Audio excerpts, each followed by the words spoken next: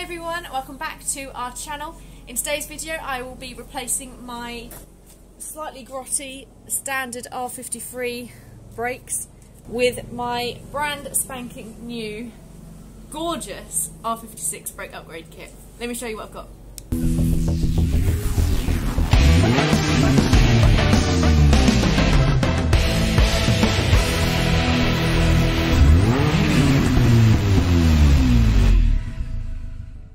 So this is roughly what you would get if you were to order this. This part here is the base kit. So you would have the caliper, the carrier and the braided lines. These braided lines take the R56 upgrade to the R53, so they're brilliant. You can also get those in quite a range of colours. They're from HEL. I'll pop a link below. And then these are carriers. These are BMW parts made by TRW. There is a little bit of text down here where it says Mini. When you receive the calipers normally there will be a bit of putty covering that over, but if you scratch out the putty you get the text. Obviously they also arrive just normal metal silver, but I wanted these to be blue so I've painted those, but I'm really pleased with how they've come out. At the same time, you can either have those on your own and you do your own disc and pads, or we can provide the disc and pads for you as well. This is basically a setup just for a normal daily driver, because that is pretty much what it's going to be used for. However, if you do need disc and pads for fast road or for track use, then that's also great. We do quite a lot of those packs as well.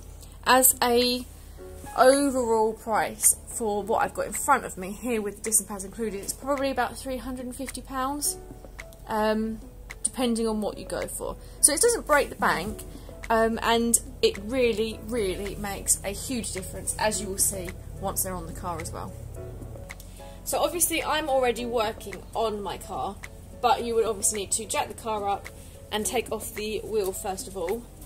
I like losing things, so pretty much every time I take the wheel off I pop these in the holes so that I know where they are. So obviously these come out first, and then we can make a start.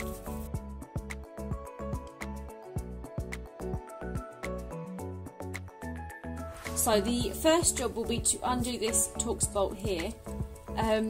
This is a bit of an annoying job. I am going to use a gun for this, because otherwise the disc spins. So get this one off first. This is a T50. So with the Torx bolt out, the next job will be to remove this wire. Do that by taking off this little hat and then pulling that up and over, and then pulling this wire out.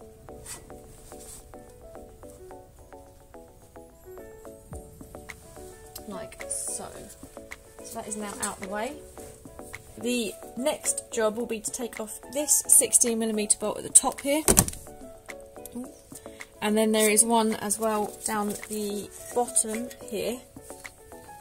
I'm not sure if it can be particularly easy to see, but they are both 16mm, one there and one at the top, so we'll be cracking those off.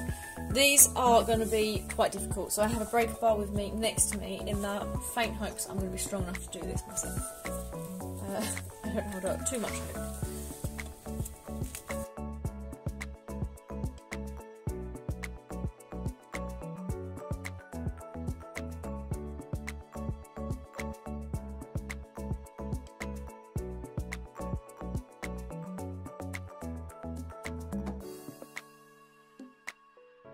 So now you want to take out the brake line grommet.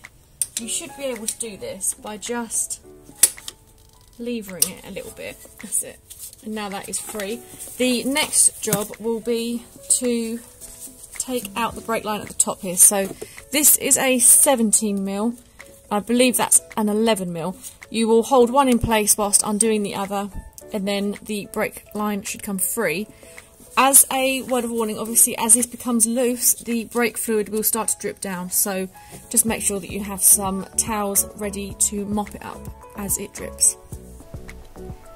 So because of where the nuts are located, they can get corroded in bits and pieces with the salt and rubbish that comes off the road. So when you are undoing these, really take care not to round them off, because allowing for solid brake lines also in this project may not be something that you may have thought about. So with the brake line free and the sensor free, the disc and pads and calipers and whole caboodle can now come forward. Obviously it is still quite loose, so just take care. But we are now free. So I'm going to use the opportunity while this is all a free area to just clean my hubs. I'm just using a normal wire brush all around the front and then all around the edge as well.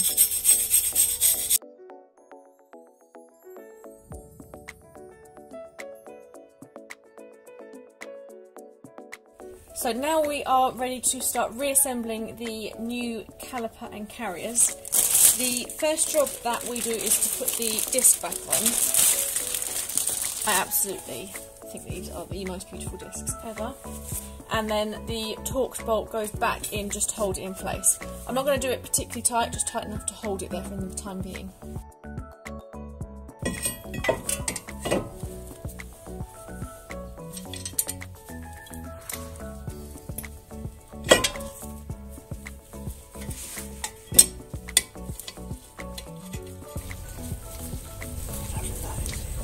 It's not. It's none of it's going. What hole are you trying? I'll make sure it's facing the right way.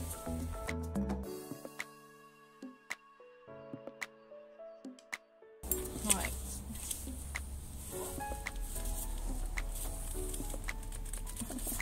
Look at that. My gun is. That's on undo. That's on undo. What is on undo? That's on undo. That's it. That's it. Right. That's it. Fine. Yay! So next up will be your carrier. This comes with the clips, so pop those into place and then it slots behind, and these are the bolt holes that we took out earlier. You don't actually have to replace these bolts, although if they are really terrible and rusty, it's probably a good idea, but these ones are fine to reuse. So you pop it in the back and then it goes into the gap where the bolts go in, like so.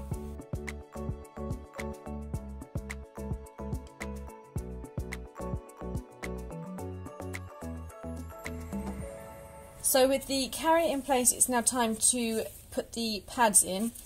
If you look, there are different shapes. So this is the one with the clip that we take out. That one goes at the back, this one goes at the front. They just slot in the holes in the clips like so. This bit is the slightly nerve-wracking bit because I've painted them myself. Ordinarily, if you were to pay for professional painting, they go away to a local company who pop on a stronger lacquer. But I wanted to do this myself to say that I've done the whole car, so I'm just being a little bit more careful.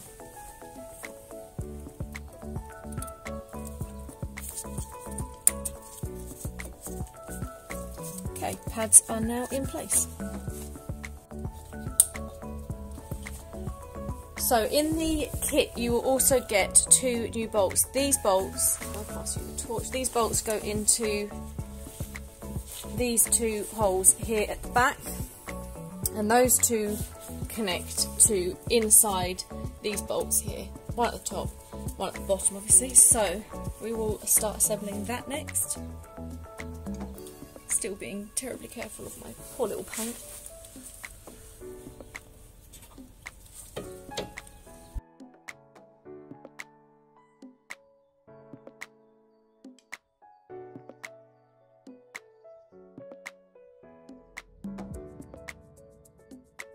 Okay, they are 13mm bolts, so just tighten those up.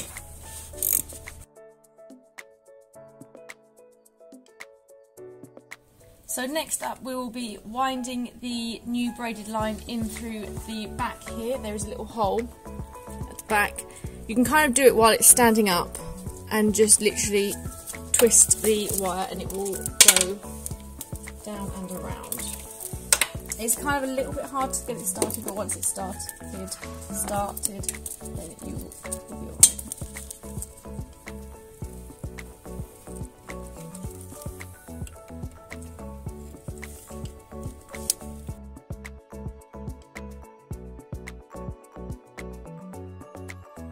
Okay, so this will then snake back up to the brake line at the top here, like so.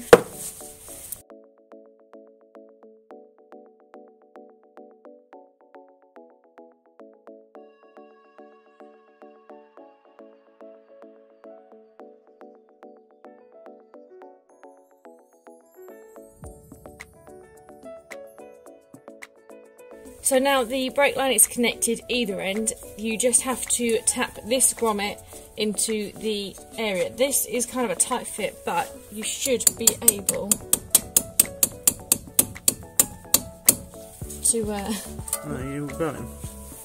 Just got to hit it a bit harder.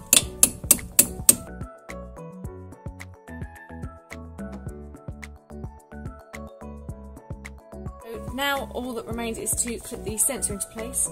Take off the hat again, push this over. It's a lot harder to get that one on because it's a different size.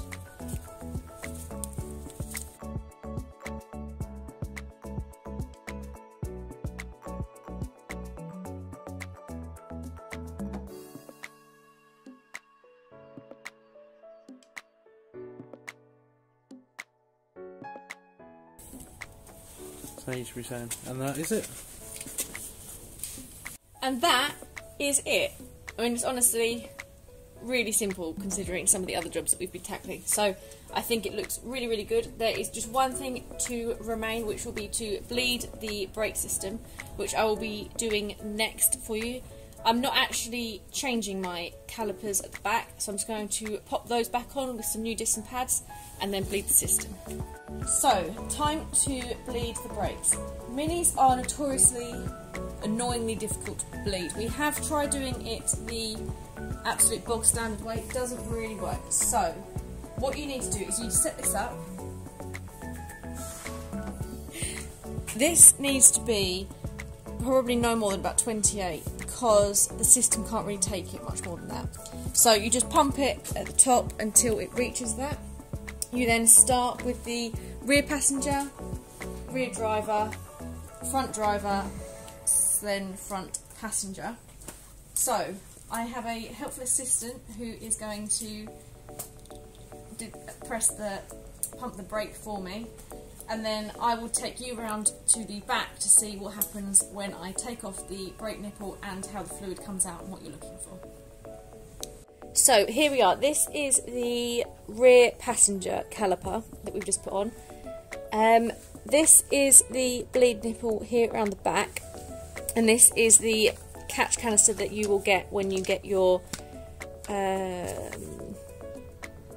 what are we talking about? The pressure bleeder set. That's what you will get. This will catch all of the fluids that you obviously will be pumping out the system. The end of this goes to on the end of your bleed nipple, like so. It does have this if you want to hang it up and things.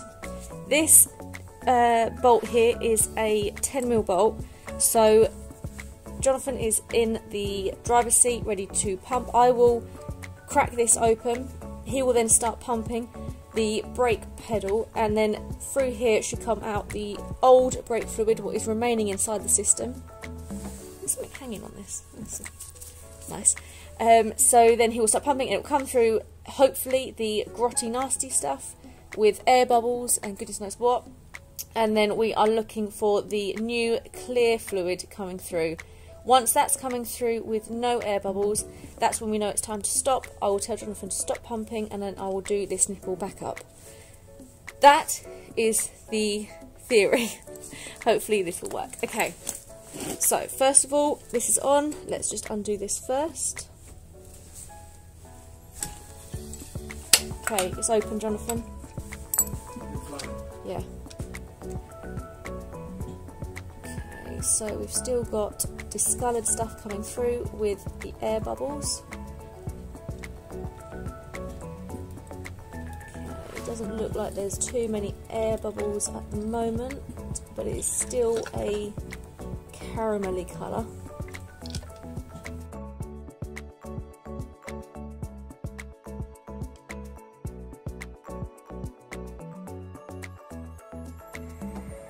Okay, so we haven't had any air in the last sort of 10 or so pumps, so Jonathan's just going to stop pumping it, and then we will do this nipple back up, and I will show you what sort of fluid we've caught just on the first caliper.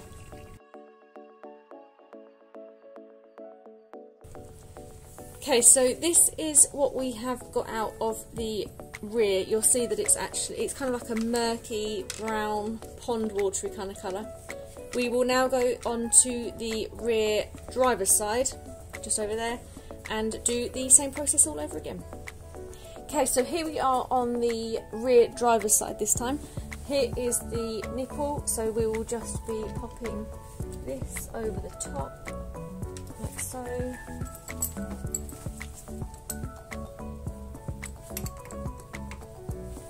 Cracking it open. And then Jonathan will start to pump again.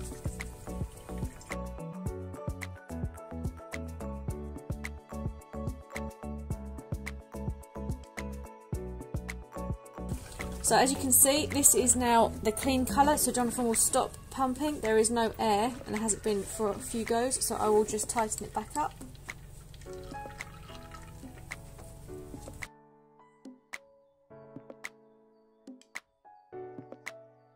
So this is now the front driver's side. Because this is the R56 upgrade kit, this nipple now becomes 11mm. So exactly the same process as before. Pop this on the end.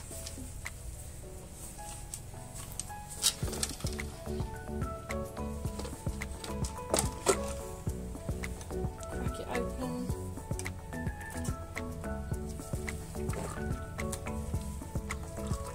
Okay, and now Jonathan can start pumping again.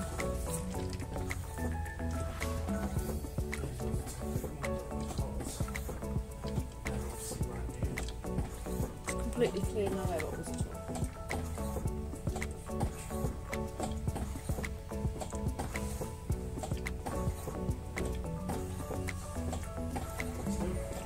Yeah.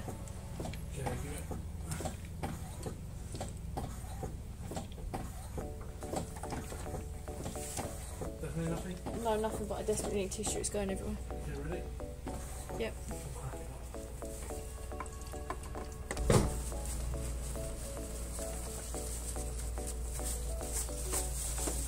Definitely done that. Every time.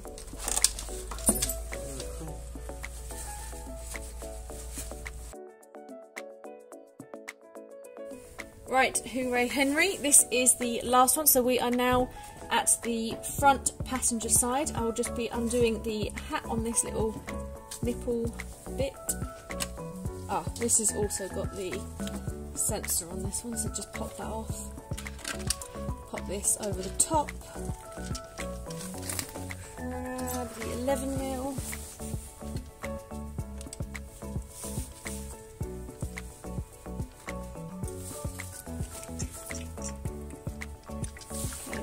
Open, and now Jonathan can start pumping.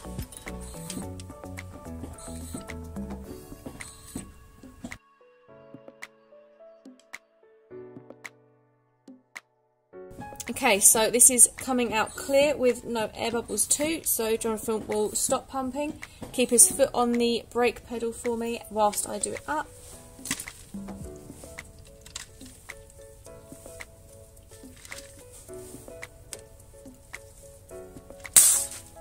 Oh.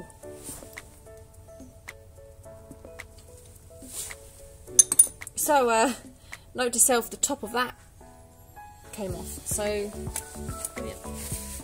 got brake fluid pretty much everywhere, even over the gearbox.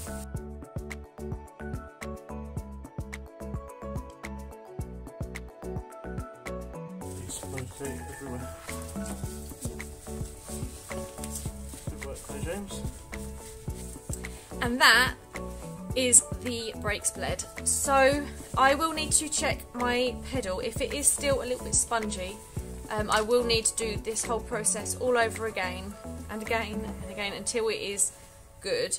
Obviously brakes are not something that you want to just mess around with. So this is how much came out in the end. It's kind of difficult to see in this light, but it is a really horrible browny colour. That's what you're looking for. But that is essentially the R56 brake upgrade. It is obviously dead simple. They look amazing. Once they are outside in proper daylight, I will take some really good pictures of them so you can see what exactly it looks like. And then hopefully, once it's past its MOT, I should be able to show you how much better they perform as well. Thank you for watching, guys.